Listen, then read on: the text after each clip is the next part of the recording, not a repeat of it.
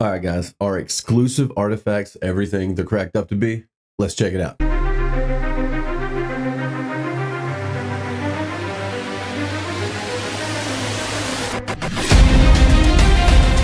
Apocalypto here. Welcome to today's video. We're going to do another Watcher of Realms, but today the subject is artifacts. We're going to talk about specifically the exclusive artifacts versus the regular artifacts. We're going to see if there's any big difference in the damage output and if one is inherently better than the other. Let's take a look at a couple and we'll do the reading of the gear. We'll do the actual reading of the artifact, and then we'll actually do a play test of a fairly easy level so we can kind of see what the difference in damage is, right?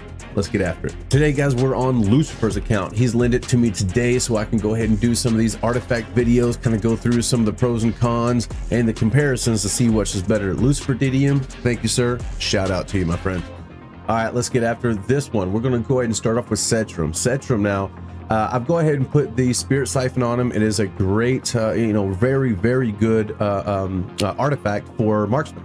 Let's go over it. It says real quick, it says increased damage dealt to the same target by 10% with each consecutive hit up to 3 times, it stacks. So it goes up, 10, 20, 30, right? Assuming you don't change targets. If you stay on the same target, it'll stay 10, 20, 30, and then it'll hit 30, 30, 30, 30, 30 every time. If you switch targets and then come back to that target, it starts it off at 10. And then if you switch to another target, it starts that one off at 10. And then switch to another target, it starts it off at 10. You continuously hit that same target up to 3 or more times in a row. That's how you get to 30. You stay on that target, that's how you maintain the 30. So, got to be strategic. It don't always work in the best situations. But let's take a quick run and see what kind of damage output we can get on this baby. I'm gonna go ahead and go to Gear Raid 3. It is a marksman specific class, gear raid. But what we're gonna do, we're going to go ahead and come over to, let's do 16. We're gonna come over to 16 and see what we can get damage going. I don't have a big team in here, and it's meant to do this on purpose, right? We're just doing testing. So I got to put certain people off to the side so they can handle everything, and then everything in the middle. Really don't even need 2 healers here. I don't think you even need 1, but we'll throw it down just in case. All right, Setram first. Now, in order to make this test as legit as possible, we need to do the same layout for these two so that the the RNG is the same, right? We'll put Silas over here. We'll put him right there. All right. And we'll wait for the 22. 21, there we go. Oop, oop. Oh, they got me. All right, put you right there. And there we are. Now, Setram, since the boss is open, we'll let him go ahead and do the ultimate. Get as much damage off as possible. Good deal. Now, we sit back and wait for the rest of the level.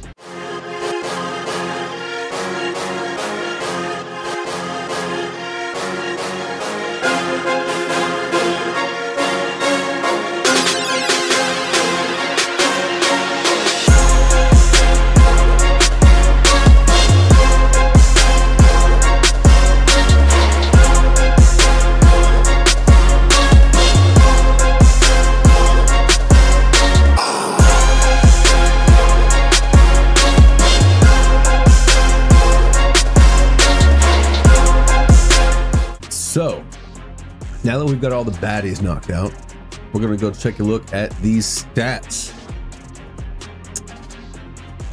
Look at these big guys here. Man, this dude's freaking beast, isn't he? All right, so we'll go ahead and write this down.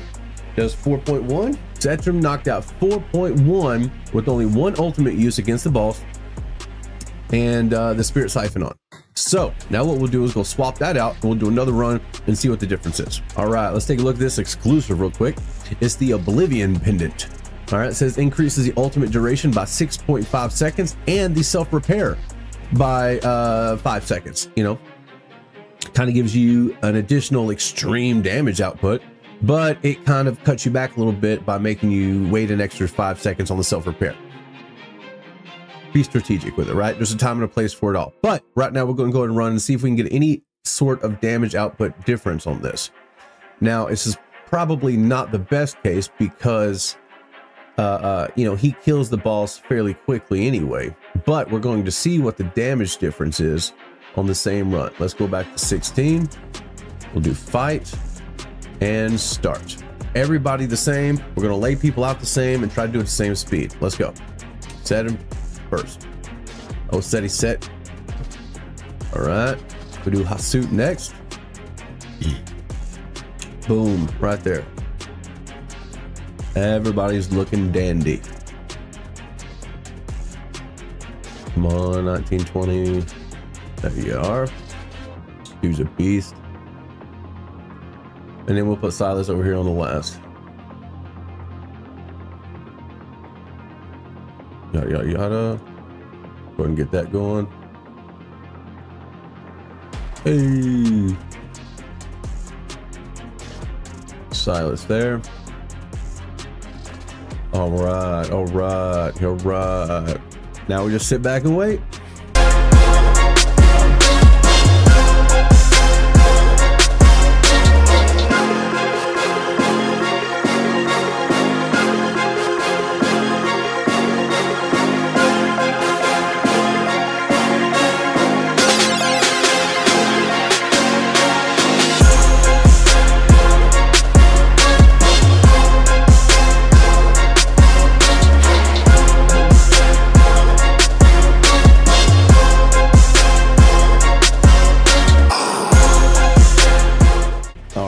There we go, there we go. Let's take a look at that damage output now. And last time we had 4-1. This time we got just 4-2, just barely. All right, now let's try it again. Let's see if we can get any different results from a larger, more stacked boss, right? Let's try to give it a fight on 19. Let's see if we can do this. It's a bit harder. Let's try 18. Medium, let's try that. Setram goes first. We'll put Hasut second. There we are.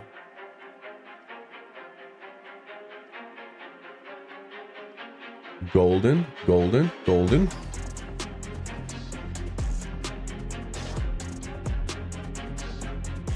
we go. This little guy here. And then the last one here. Setram, pull that. There we are. Get the whole thing. All right.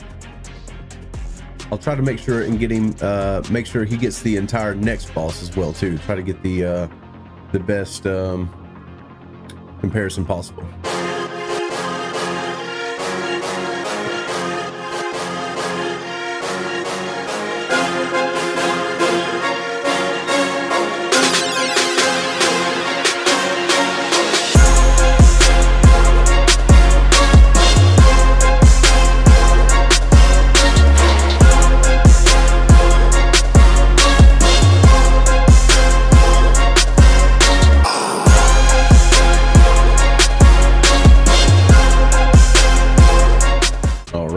That's it. We're doing this just to make sure we have the right information, right? I don't want to mislead you guys at all. So we'll go to stats. We'll go ahead and write this down. We got 5.8 this time. All right. Let's go back and do the swap on the artifact.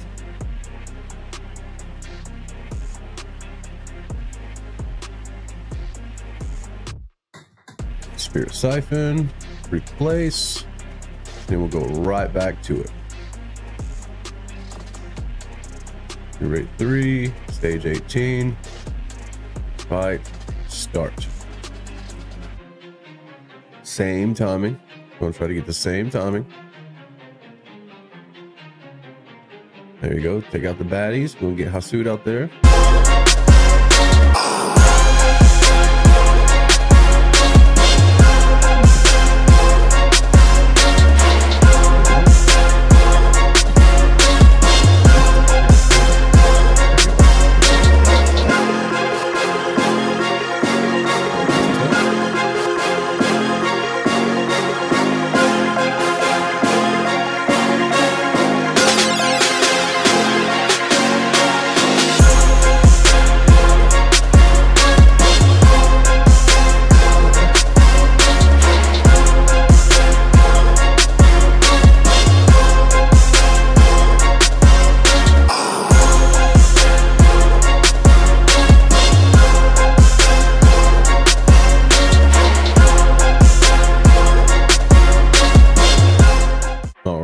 it is again. Let's take this look. See, the last one was 5.8. Let's see, guys. Let's see what we got. What do we think? Comments down below. What do you think the difference is, and what do you think is going to be better? All right, let's take a look. Oh, right at 6. 5.8 to 6.0. 5.8 to 6.0. Wow, didn't see that coming. It's a bit different. A bit different. We got a little bit higher damage output on this one. So let's try one more level. Go ahead and double check, because I want to make sure we understand what is better and for what reasons, right? All right, so for this test, we're going to come over here and do a little something a little more direct. We're going to go on stage 5 of the gold, because everybody always needs more gold. We're going to do stage 5, and we're just going to go in 3 heroes, right? The only real damage dealer is going to be Setram, and we're going to do 2 runs, see what each artifact really does. All right, so let's take a look at the first one. We're going to I need one more. Where is Olog? Where is my boy? There he is. So I don't want any real attack on this. She's going to do a little bit of attacking, but we ain't gonna worry about that. Damage is going to be insignificant overall. So Setram first, and then we'll throw her here, and this little guy's coming in next.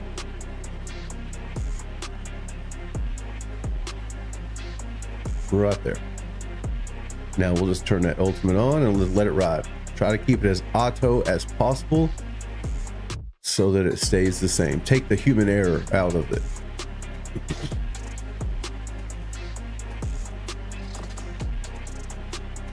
Notice he's switching targets a lot right now.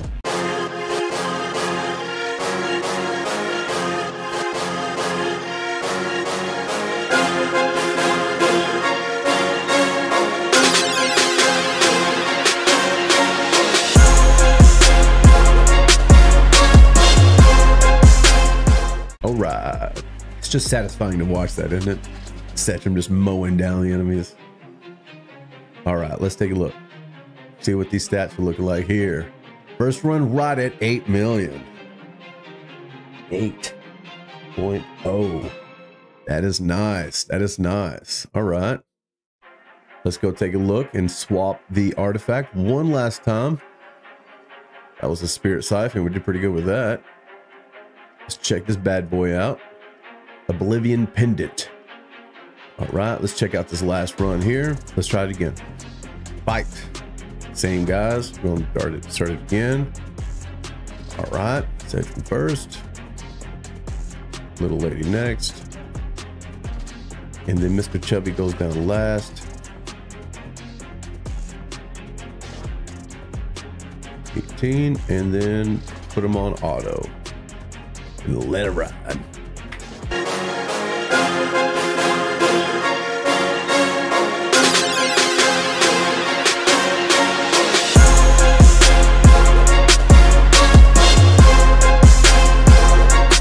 Oh no, getting by? What is that?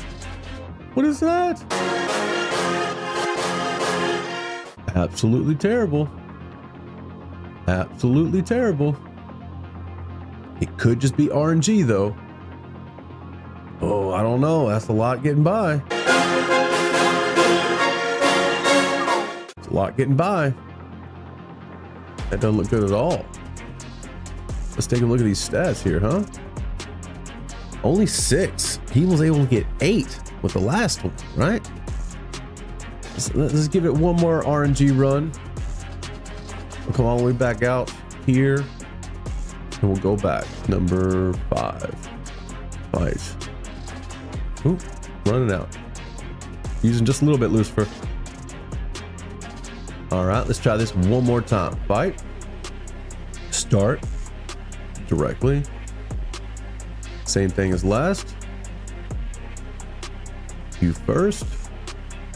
You second.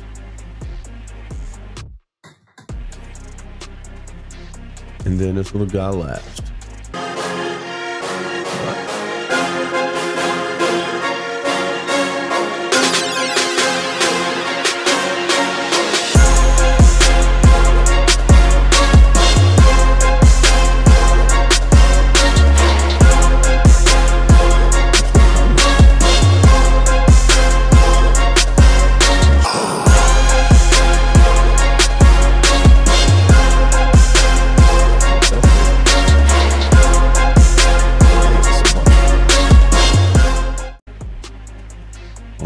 let's see what these ugly looking stats are going to be. Still only did 6. Not so good, guys, not so good. And that is with his exclusive. He's dealing less. He's dealing less damage with his exclusive like this. And it's because of this particular round, right? Let me explain. What it is when he does this self-repair duration for an extra 5 seconds, that puts him down where these little baddies are running past him. So he has more downtime and he's being overrun by the numbers, right? So this right here, this artifact is going to give you less damage than Spirit Siphon when you're hitting a bunch of enemies. Now, if you're hitting some single target enemies, like some very powerful bosses and stuff like that, like we were showing in the marksman range, you know, the was it Gear 3, then you're going to be able to put out more damage for this individual because your ultimate's going to be extended, right? And that's where the majority of your power is coming from a lot of these guys are going to be your ultimate.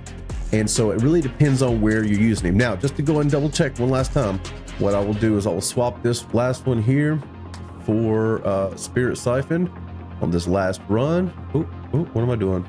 Spirit Siphon, replace, just to show that it's no trickery. Go right back to the gold. Stage 5, auto. All right, not auto, but we'll go. Same concept, seti set. Little lady.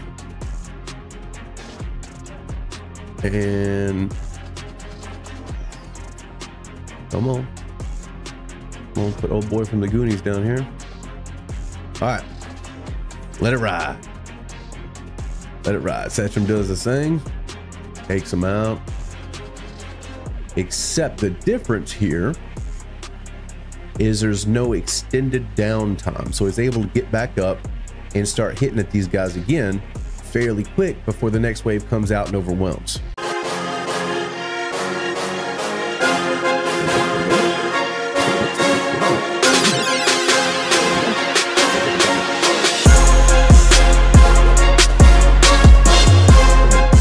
Before, these guys were almost completely past everyone by the time he activated that ultimate, right? They were already entering the crystal by the time he activated the ultimate. So that downtime, when that extra downtime on your exclusive actually hurts you when you're facing a ton of enemies at one time with this specific guy. Take a look at that stats again. Woo, right back up to basically 8, you know, 7.9 and some change, basically the 8 mark. And that's it, guys. That's the exclusives. That's one example on Setram of what you know, where to use the exclusive and where to use, you know, his typical, you know, outstanding, you know, great class limited, you know, artifact. So I hope this guys helped you. If you have any questions, make sure to leave in the comments. I'll do another few videos over a couple of others with their exclusive versus their regular and see if we can get any difference with that. And we'll go from there. Until next time, guys. If you enjoyed that video, guys, check out my channel here or my latest video here. Until next time, APOC out.